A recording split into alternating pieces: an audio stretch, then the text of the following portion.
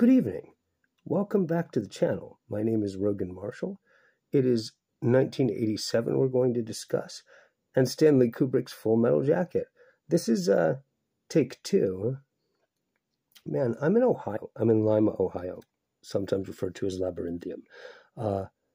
Sort of north, sort of west. The nearest big city is Columbus or Detroit, depending on which direction you leave here from. It's a little chilly today. I lived in Florida for like 10 or 15 years. I don't know what I count as living. I forgot that having a runny nose is a thing. Like, I have paper towels here I used to blow my nose. I just did a take of this talking about Full Metal Jacket. I don't know, about 10 minutes in, I realized, like, I can't keep talking. Snot is just going to fall out of my nose.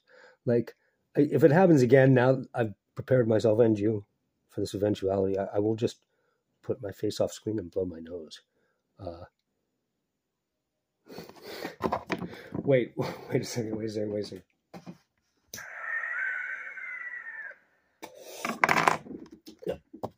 Yep, I had to blow my nose.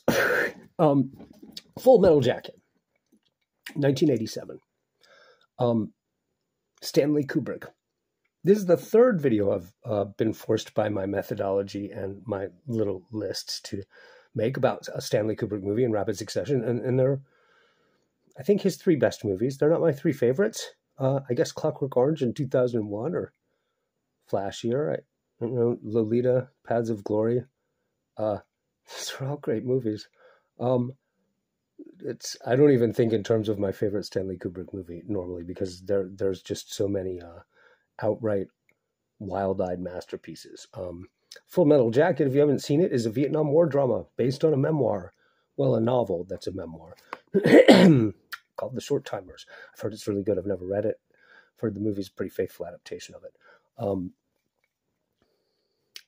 I don't think it's even Stanley Kubrick's best war movie, for one thing.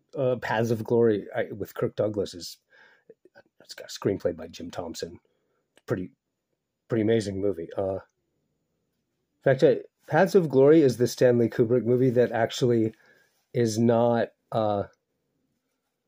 so Stanley Kubrick that it's kind of half disappeared up his own ass in terms of style and form. Like, if you don't love Stanley Kubrick just for vibe, like if his vibe rubs you the wrong way, Paths of Glory is going to be the one that you actually like. Hello, Zoe. Would you like to come join the video? You've been sickly and... Yeah, the folks would like to know. You're going to keep trying to crawl into a grocery bag? All right. Knock yourself out. It's okay for her to play with plastic bags. She's being supervised, and frankly, you can't entirely stop her. She loves plastic. Where was I? Getting up and taking the bags away from Zoe. So Full Metal Jacket, right. The way that Kubrick was obsessive, the first take I see what you're doing. Yeah, you can't lie on that. It's a plastic bag, dude. They're dangerous. Bad.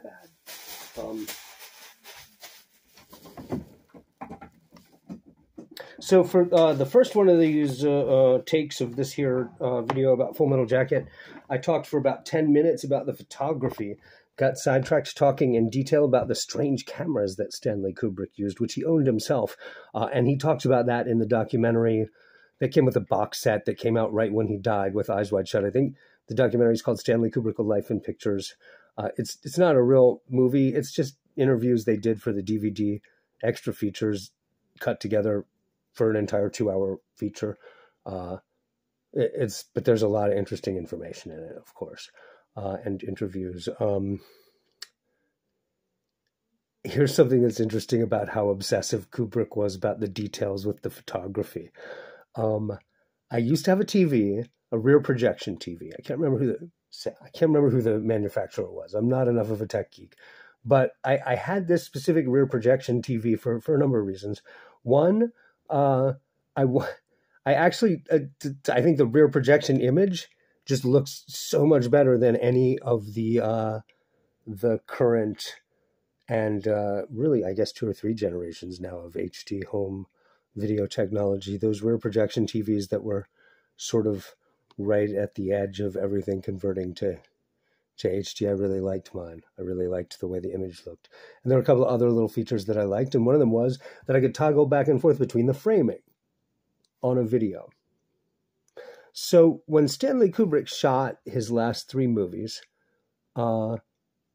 he was a little obsessed with, he was obsessed with all the detailing on everything, but he was obsessed with controlling the image, the aspect ratio, making sure we didn't see things we weren't supposed to see, or parts of the image weren't cropped out for television. And so the home video versions in the VHS era of all these later Kubrick movies are Academy ratio. About like this, right? It's kind of square. It's kind of the shape of a TV image. It's Academy ratio. And all the old movies are Academy ratio because they invented widescreen, blowing the edges of that out, to compete with home video that is television, to compete with broadcast television. Going to the movies, the numbers were dropping like mad at the beginning of the 50s as television became a typical household appliance, and you could watch old movies on TV. So to get people back out to the new movies, they started trying things like CinemaScope and widescreen generally, like the ratio that you're seeing, like whatever this is, 185, the normal widescreen ratio that's standard for everything now. 16:9, 185:1. I don't know. I'm not solid on these numbers and what they mean. But the way you arrived at that in an old movie, if you'll follow me, and it's a little weird, the reason the shape of the image was for Academy ratios like this is because it's basically the shape of the image coming off the 35 film. So to create a widescreen image, you just crop it down, meaning there's more information in the original film negative. There's some stuff at the top and some stuff at the bottom that you trimmed out to get your widescreen image. And if it's CinemaScope and it's super widescreen, you actually trimmed out more. So although in terms of comparing the final image of a movie, in theory, a widescreen image, right? Because you adjust to the movie screen. So like it's counterintuitive, right? The Academy ratio feels like, well, it must be smaller because it's smaller. No. Actually, the widescreen image is smaller. It embeds in the Academy ratio image. I know it's weird. So Kubrick, to control that, so they couldn't take away his control over what was in the image and what wasn't. There wouldn't be trimming this way or this way. He just shot for Academy ratio for home video for all his movies, right? Full Metal Jacket, The Shining, and Eyes Wide Shut on home video. It was always full frame. And you understood, though if you hadn't seen it in a theater, you wouldn't get to see it this way, but you understood that the theatrical versions of the Kubrick movies, when they premiered in theaters, were actually cropped down for widescreen. Now, during this era, British movies and the British ratio was slightly different. If you're a tech nerd about movies, you'll know exactly what I'm talking about. I think that aspect ratio is 1:66:1. So it's like this. Academy ratio, right, is about like this. That's old movies, TV shows, before widescreen, before the modern era. This out here, right, is normal widescreen now. For decades, the British aspect ratio and the European aspect ratio was in between, about here. There's a subtle difference. If you went to see a lot of foreign movies, your eye was used to catching that difference because it wasn't just British movies or that other aspect ratio. I think like all European movies, or a lot of them were. I remember French movies being in that aspect ratio, the 1:66:1. The movie theater where I saw a lot of movies growing up in Cincinnati was called The Movies. It was on either Vine or Race in downtown Cincinnati. I haunted the place like a ghost, like a phantom. And I saw 3 or 4 movies there a week when I was a teenager. But they would open their curtains at the beginning of each show, like each big play multiple different movies a day. So the curtains like mechanically squeak, squeak, squeak, squeak, squeak would close over the screen, and the house lights would come up, movie would end. And when a movie's going to start, they're bringing the people in, and the house lights would come down, and usually they'd play a preview reel, and then the curtains would move to where they were going to be for the movie, and that would be your indication of how widescreen the movie was, right? So it would be like here for Academy, but if the curtains opened way out, you would be like, oh, cool, it's CinemaScope, or like one of the widescreen things that's like CinemaScope, super widescreen. Got sidetracked a little bit. So, okay, so there's 3 different standard versions of standard movies, if you follow so far. There's the one that's like what you're looking at now, which is how things would play theatrically. There's Academy ratio, which things would get cropped down to for TV, or if you're Stanley Kubrick, you go back to the master and you master from the original negative to get the Academy ratio for home video. And there's a middle one, right? So this TV I had, this rear projection TV, you could toggle between the 3. You could set your screen to be either 185:1 widescreen or Academy ratio, or and if you had an Academy ratio input and you set it for widescreen, you could crop it down yourself. And you could also set it for the British one, which like would crop it down a little bit less to hit the British mark, right? So the Academy ratio is here.